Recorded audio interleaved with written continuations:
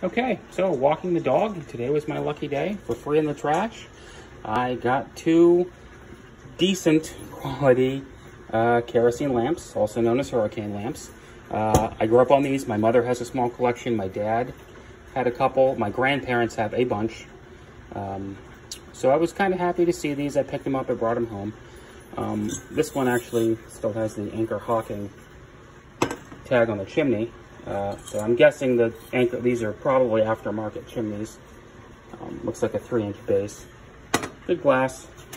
These look to be the cheaper ones that were more decorative than they were useful. It's very thin gauge metal.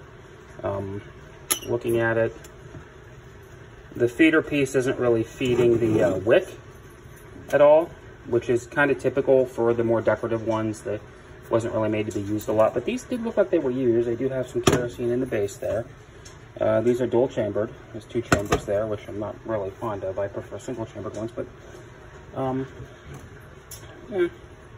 reasonably cheap. The parts are there. So what you can do with these is, well, I always have wicks on hand for the ones I have. I have some 3/4 inch wicks, which if you look to be a little bit smaller than, those look to be more than, I don't say they're an inch, but they're more than an inch size wicks in there. And I have a pair of forceps. So what you can do is you can pull that wick out. A lot of these cheaper ones that use the stamp metal parts, you can actually use your forceps and kind of flange this out. Flatten it out, flange it out. If you look in the bottom, you can flange that bottom piece out too. And then you can kind of get the feet a little bit better that way. But also having the right size wick helps too. So I'm going to clean these up. Probably be a project with my son and I. Clean up the glass with some Windex. See what we can do here. It's an interesting decorative piece. It looks to be mariner based. Looks like rope. Looks like some kind of sea serpent. I can't really tell.